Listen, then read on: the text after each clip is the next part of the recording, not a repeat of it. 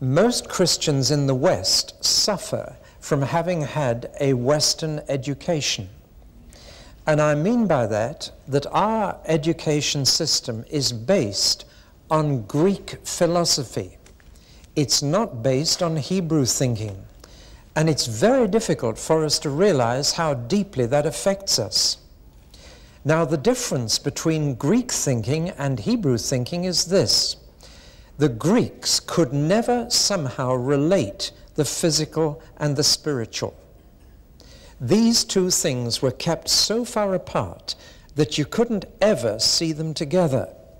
And so, by and large, the Greeks lived in one of two ways. There were very physical Greeks who lived in the material world, and there were very spiritual Greeks who lived in a spiritual world.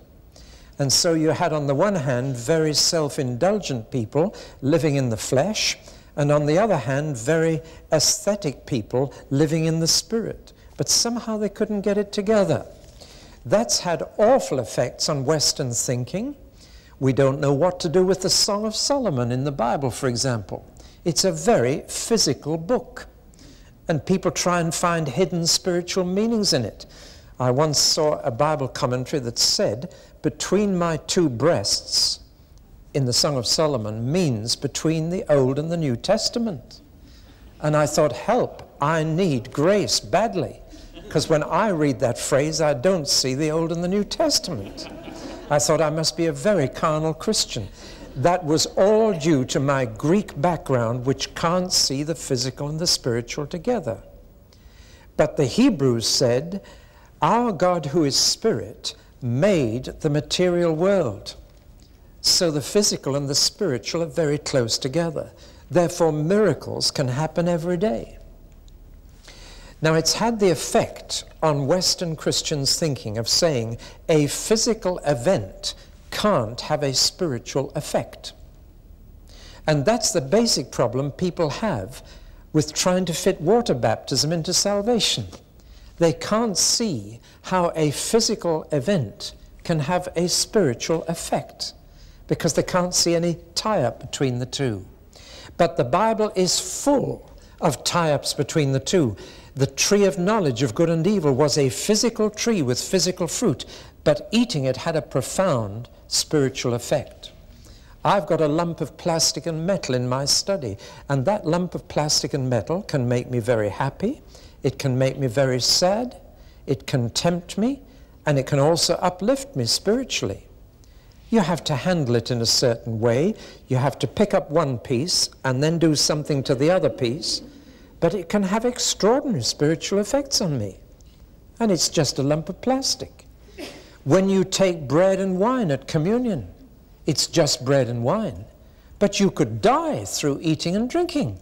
You could certainly be physically ill through taking it, so says my Bible, and it's just bread and wine. When Christ wanted to heal a blind person, he spat, made clay of his spit and the dust, and then smeared it on the eyes, and through that brought sight. Now you can begin to see how, to the Hebrew thinking, burying and washing someone in a bath of water can clean them up on the inside. God has no problem using water to cleanse your conscience, because he's the God who made the water, and he's a God who's all-powerful. He can use physical things. Of course, we know in the realm of the occult, you can play with a Ouija board, and you can get through to demons.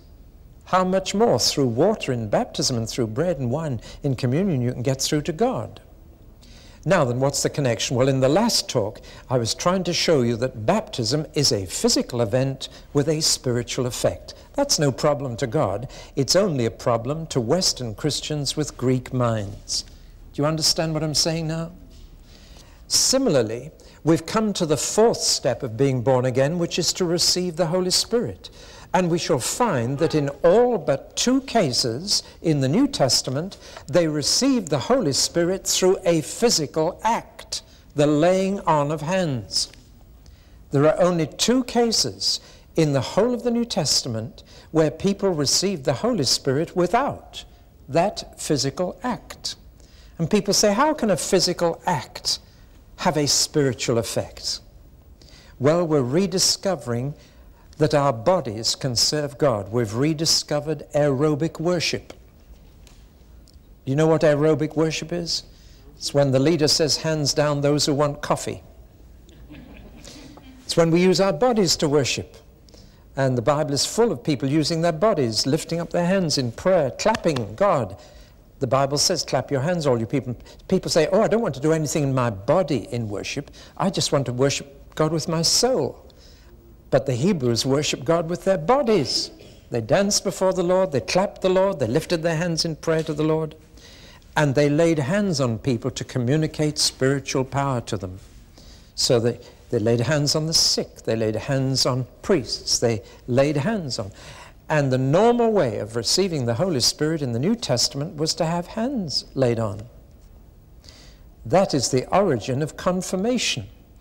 But alas, it's lost that meaning. And I'm afraid with very, very few do they receive the Holy Spirit when they're confirmed. But I know one bishop in this country who's telling people, when I lay hands on you, I'm praying that the Holy Spirit will come upon you. And with that faith, it's beginning to happen. But I heard of another where a lady suddenly erupted in a new language at her confirmation, and the bishop nearly jumped out of his mitre. It was the first time it had worked. But that is the normal way. It doesn't have to be a bishop. It can be anyone. Ananias laid hands on Saul of Tarsus to receive the Holy Spirit.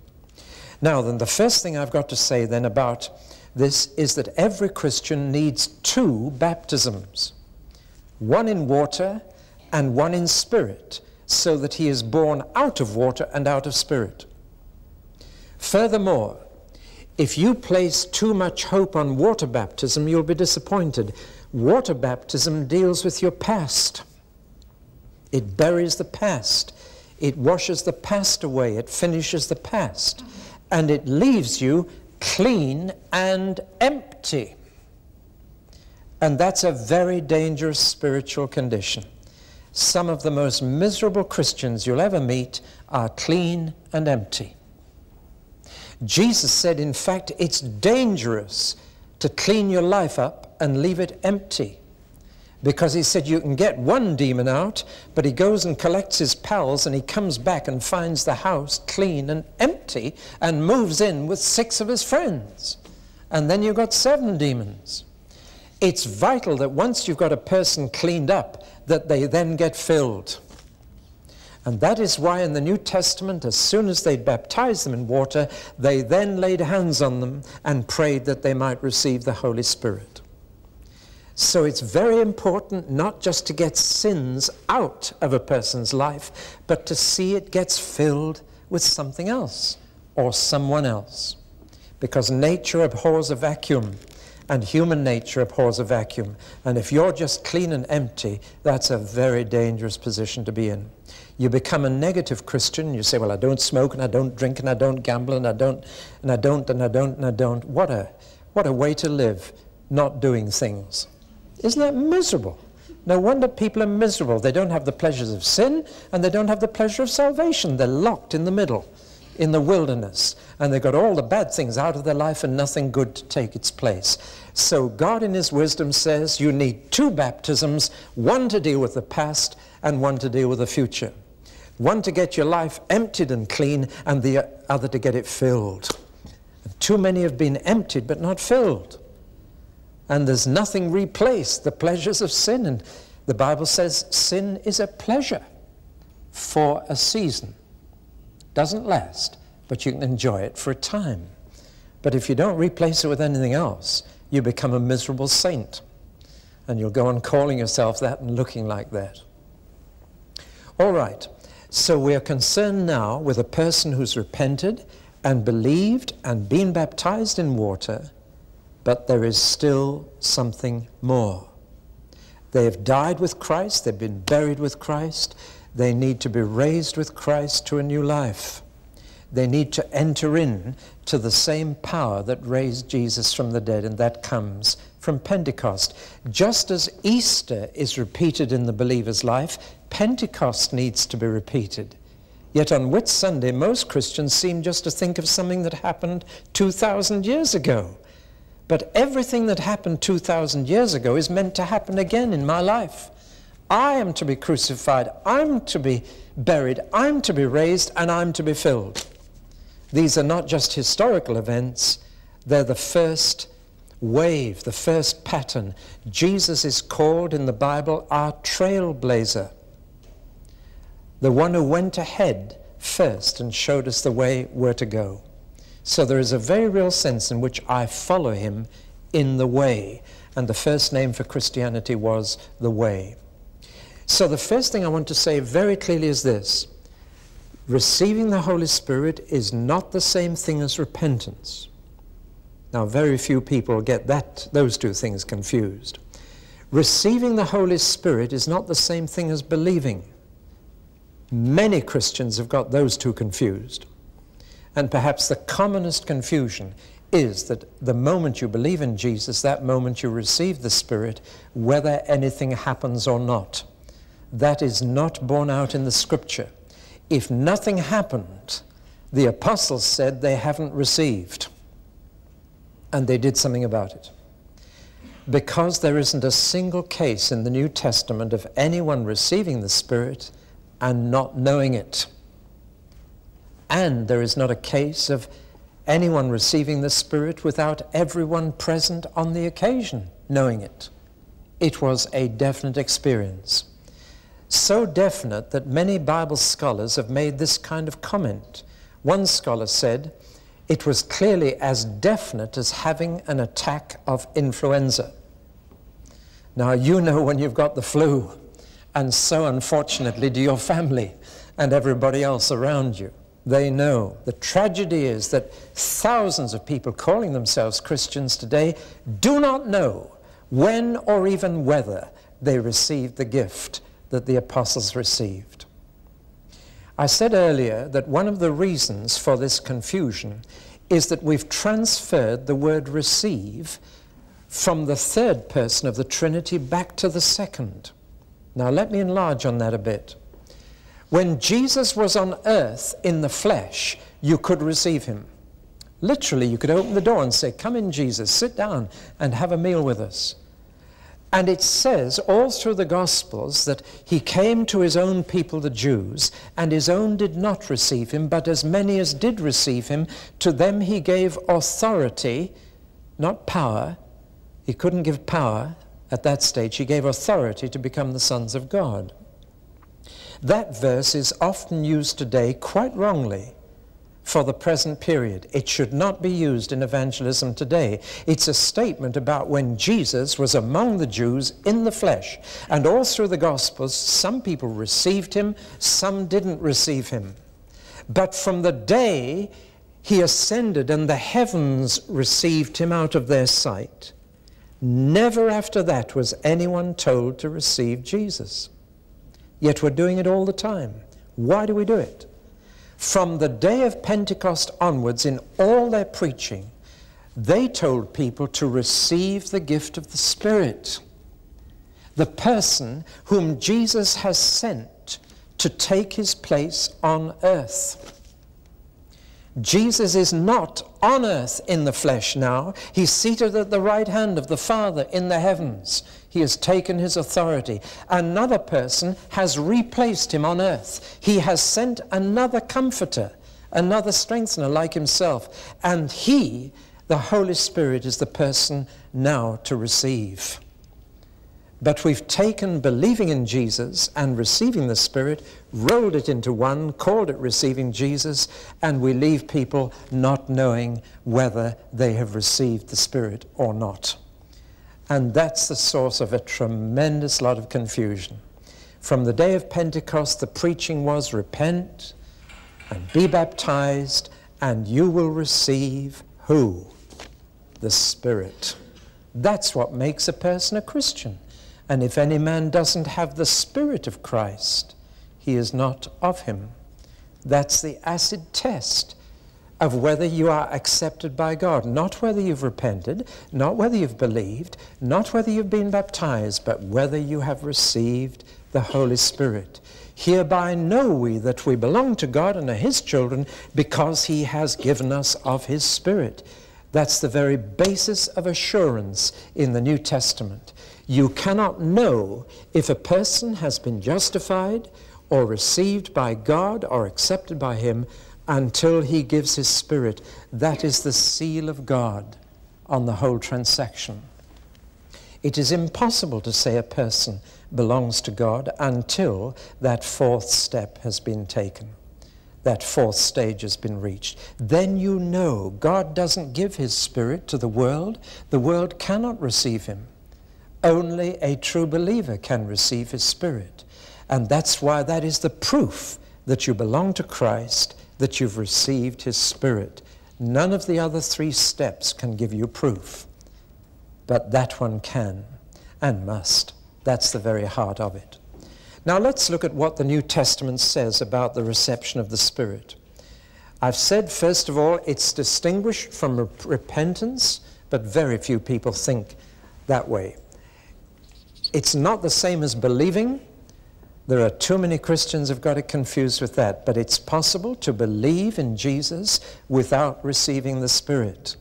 That's what happened in Samaria in Acts 8.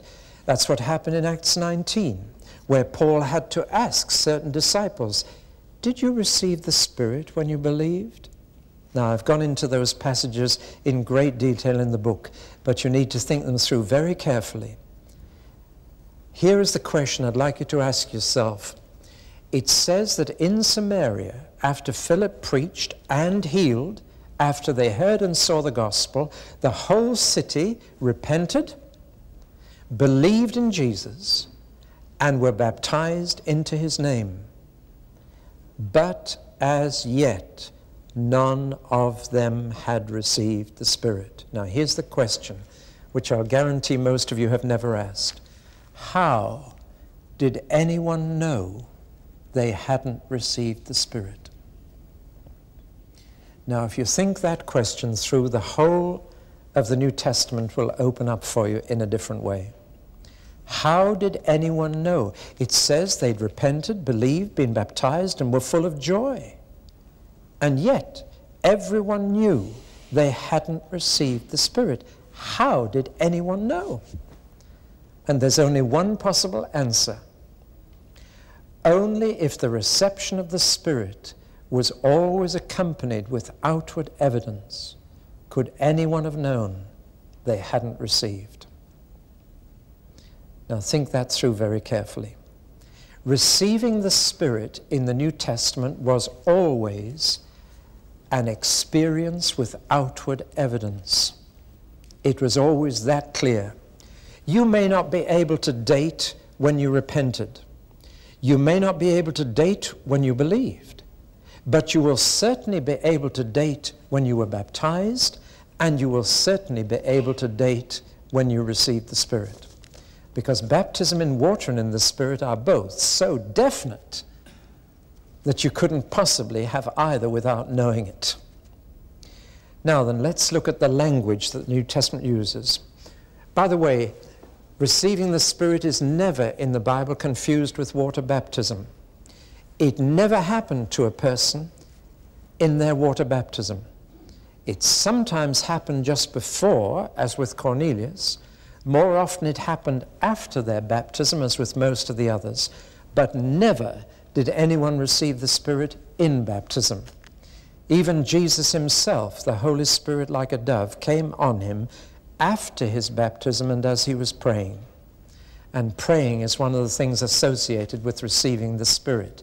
The gift needs to be asked for as well as received. So it's not repentance, it's not believing, it's not baptism. It is a separate and fourth thing, which may happen quickly or slowly. But when it happens, it is clear. I mean by slowly, it may happen immediately after baptism or sometime after baptism. When I said it took me 17 years to be born again, it took me 17 years to get these four things. I wish somebody had told me about them all at the beginning. I could have had the whole package. I think I'm talking to some people now who had an equal number of years before they got all these four things. And looking back, don't you wish you had them all at the beginning? Well, let's stop giving our new converts 1.5 of these. Let's give them what's been called the Peter package. Peter Package, repent and be baptized and receive the gift of the Spirit. The one thing he didn't mention was faith. Isn't that interesting? Well, he was taking it for granted because they'd already believed what he'd said. Right, now let's look at the language. There are a whole lot of nouns used to describe the reception of the Spirit.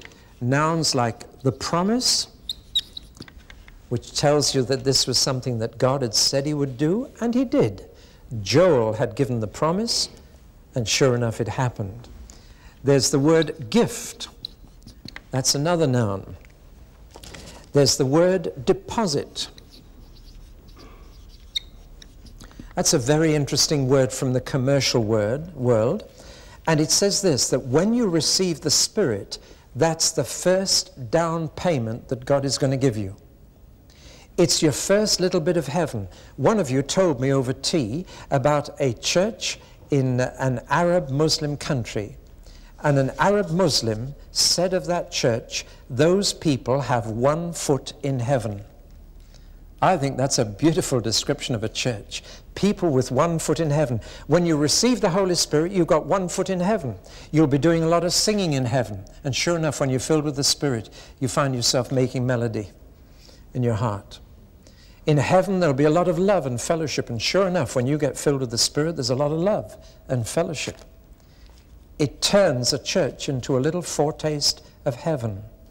When a church is filled with people who've received the Holy Spirit, do you know what people think? When they come into it, they say, if this is what heaven's going to be like, I want to go there. It's a deposit. It's God's first down payment. The rest will follow. But it's a little bit of heaven for you to enjoy right now. It's an earnest. That's another word you'll find in your Bible translating this particular word.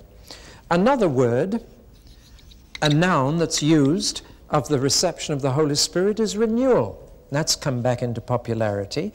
And it means like when you take an old piece of antique furniture and you restore it. You have renewed it to its original condition. I know someone whose hobby is renewing vintage Rolls Royces.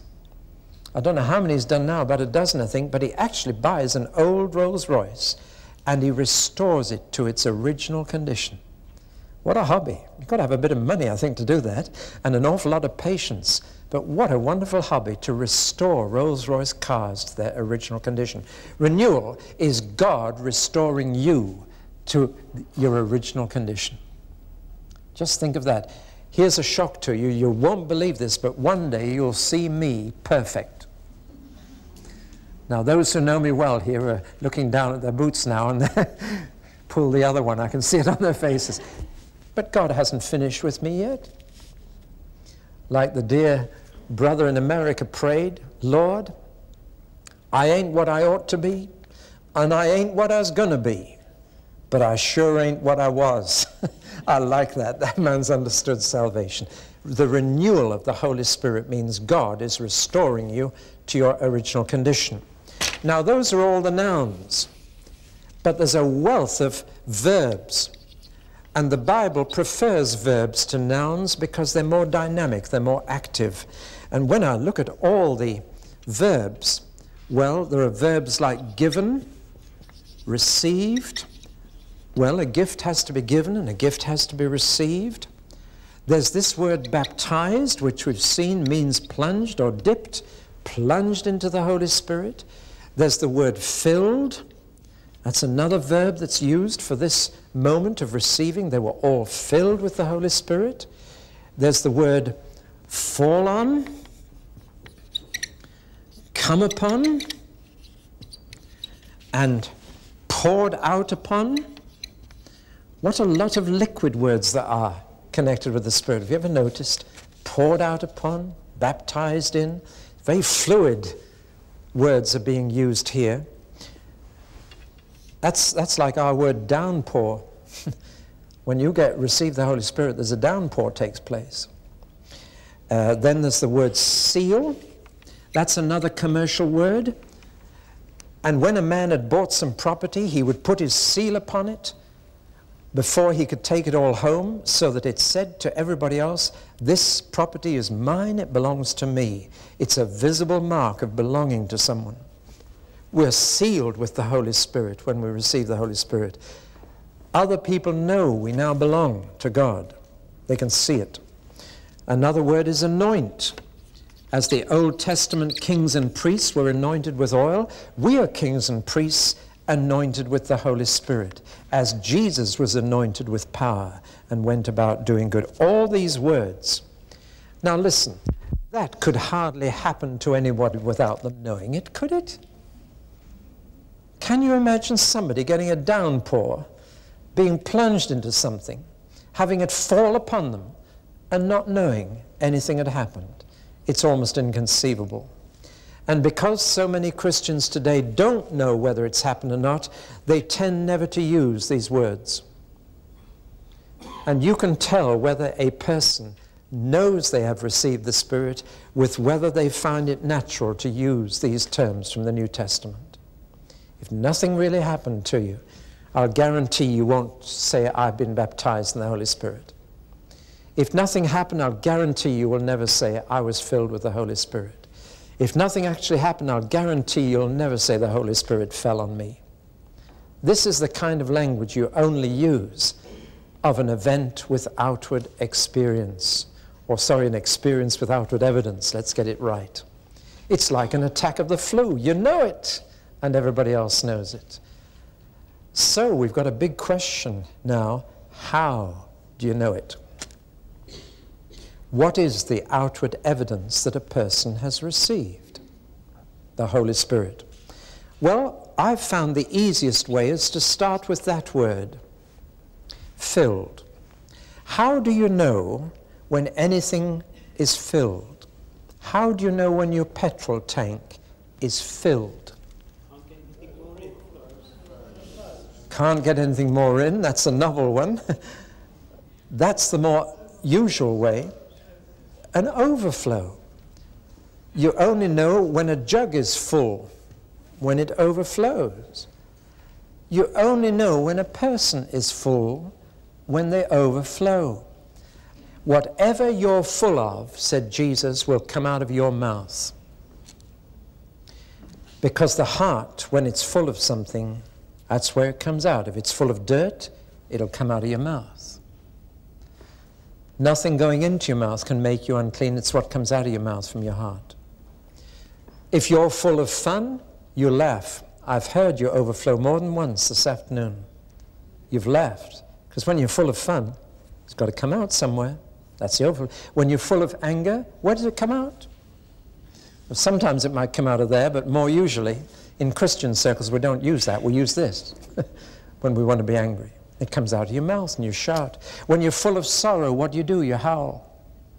People can hear you're full of sorrow because it's overflowing out of that hole. Whatever you're full of, the mouth is the overflow. Now, just to take up a little thing we had in the song earlier, you said when we get the Spirit, we have the inward testimony that God is our Father. But my Bible says, when you cry out, Abba, that's the Spirit bearing witness with you, that you belong to God. It's a cry out. It's not an inward thought or feeling. It's a kradzine, that's the Greek word. It's what you do when you shout out involuntarily. It's when you go, ah! Have you ever done that? No? When you've shouted, you know, backseat drivers do it quite a bit. You know, so, ah! And I sometimes hear it, don't I, darling? But you cry out. The Greek word means to cry out involuntarily, to say something you didn't intend to say. If you find yourself shouting, Abba! I remember a fisherman in the Shetland Islands.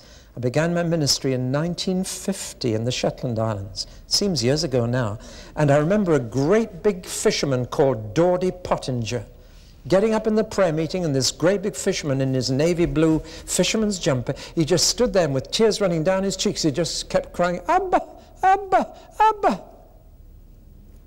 And you know, years later I was in Israel and I saw a little boy running after his daddy, shouting, Abba, Abba, Abba. My mind went back to Dordie Pottinger.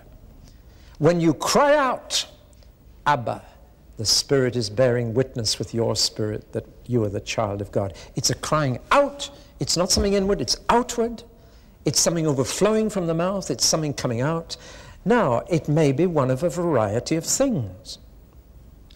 One of the most common things mentioned in the New Testament is this horrible word, tongues. I hate that word. The word is languages. And God speaks all the languages. Did you know God was not English? In spite of the authorized version of the Bible, God isn't English. It was God who first gave languages at the Tower of Babel to separate men and women so they couldn't get on together without him. But on the day of Pentecost, he gave different languages to bring people together again. And since God speaks every language, it's not surprising that when he fills you up, you find yourself speaking a language you never learned. I was speaking in the Colston Hall, Bristol, and I just said, you can receive the Spirit where you sit. Ask Jesus to give you his Holy Spirit. And a housewife sitting in the front row just said, Jesus, fill me with your Holy Spirit. And he did. And she opened her mouth and she poured out Urdu, the language of Pakistan. Praised God beautifully in Urdu. And there was a Pakistani gentleman about 6 seats from her, leapt out of his seat. He thought, hey, there's somebody from my home village here. And he was so disappointed to find it was a Bristol housewife, though he got something from what she was saying. Yeah, it could be a different language. Doesn't have to be. There are other things that came out of their mouths in the New Testament. But listen, if someone says to me, must I speak in tongues? I say, I wish you hadn't asked that. I wish you'd said, may I speak in tongues? Because then I will say yes. As soon as you say, must I, it means you're reluctant, as if God is forcing something on you you don't want. May I? Yes, you may. It's a beautiful gift. It's the only gift of the Spirit that helps you. All the other gifts are to help someone else. But that's just for you to help yourself, to edify yourself. Paul said, I thank God I speak in tongues more than all of you. That's one of the secrets of how he could get through stoning and whipping and shipwrecked. Do you ever wonder how he managed to get through those? He said, I speak in tongues more than you all. I never use it in church, but in private I do it more than anybody. And that edified him and strengthened him. It could be an outburst of praise. I prayed for a very shy, reserved missionary who told me, frankly, I don't know if I've ever received the Holy Spirit. Would you pray for me? We were sitting in a public park in Latin America. Loads of people around, laid hands on him and just said, Lord Jesus, fill him with your Spirit. And he opened his mouth and he said, Hallelujah! And everybody looked around. And I kind of shrank into the grass and I sort of disowned him for a bit. And finally I turned back to him and I said, I'll bet you've never done that before in your life. He said, no, I haven't. I'm not that kind of person. And then he said, is that it? I said, well, that's good enough for me. I just heard you overflow. And within 24 hours, he'd healed 2 sick people, which he'd never done before. He knew. There is always an overflow of some form of spontaneous speech. And spontaneous spiritual speech is known in the Scripture as prophesying. Whether it takes the form of a new language or your own language, that spontaneous spiritual speech that overflows from your mouth is the proof in the New Testament that the gift of the Spirit is now yours. And my 40 minutes is gone, so I'll finish this talk in the next talk. All right, I'm not quite finished with it, but we'll pick it up again in the last and final talk.